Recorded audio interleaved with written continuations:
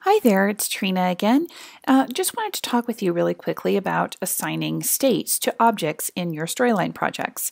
So essentially states are just a way of assigning a different appearance to an object based on how learners interact with those objects. And it's really, really simple in Storyline.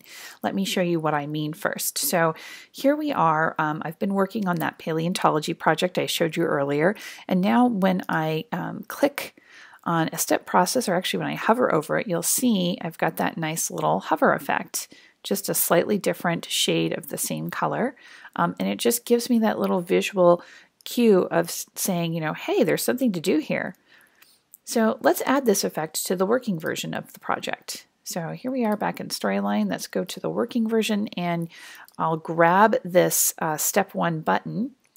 And when you go down here and click on the States tab, you can see all of the states currently assigned to any object on your screen. So right now, all of these just have the single default state of normal. But let's go ahead and add a hover state.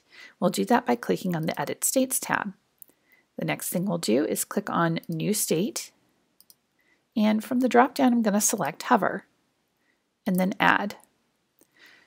Now you'll notice that by default, this looks the same as the normal state, but we want to change this to have a slightly different appearance so that we get that visual cue for the learner. So the way we're going to do that is just going up here with the hover state selected. We're going to just go ahead and grab this object, and then we're going to click on more colors. I'm just going to drag this color bar up a bit, maybe about there. And now we just have a lighter version of the same shade, and that gives us that nice little hover effect. So let's preview it really quickly so you can see that it's applied. And there we are. Really easy. Now, if you wanted to, you could take it a step further and add additional states for visited or for disabled. That way you can really, really customize this menu and make it work exactly the way that you want it to. And that's really all there is to it. I hope you enjoy working with states in your next Storyline project.